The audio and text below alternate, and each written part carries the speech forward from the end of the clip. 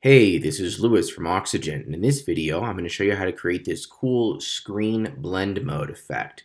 So what's happening here is that we have an image and some text. The text is on top of the image, and using the blend modes feature of Oxygen, we are making it so that the image comes through the text but is hidden everywhere else. So let me show you how to set that up. So what we're going to do is we're going to add in a section. And inside the section, we're going to put in a heading. So let's just get that looking the way we want. I'm just going to say blend modes, and I'm going to use Montserrat. I'm going to make it 240 pixels. Text is going to be black. Font weight of 900. Under typography, I'll go line height of 1.0.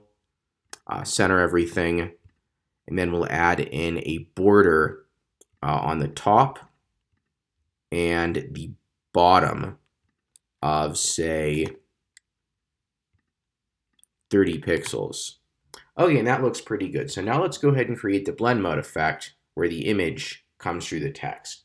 So to do that, we're going to add an image into the section. So go add image, and I'm going to go ahead and choose my image. I already have a few uploaded here. And we want to now position this image behind the text. So to do that, what we're going to do is go to Advanced, Layout, Position, Absolute, Top of 0, and then we're going to go to the section, and we're going to center everything in the section. And now what we want to do is create the blend effect. So to do that, we're going to go to the image. We're going to go to Advanced, Effects, Opacity, and under Mix Blend Mode, we're going to choose Screen.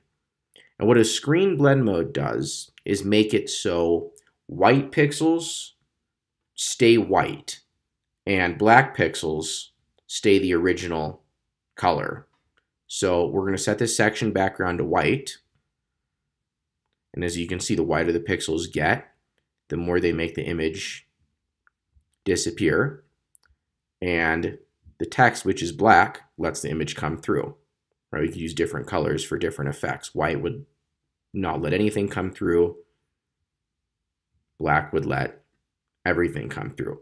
And then to top it off, we're going to go to the section, and we don't want this image poking out the bottom, so we're going to go to Advanced, Layout, Overflows Hidden.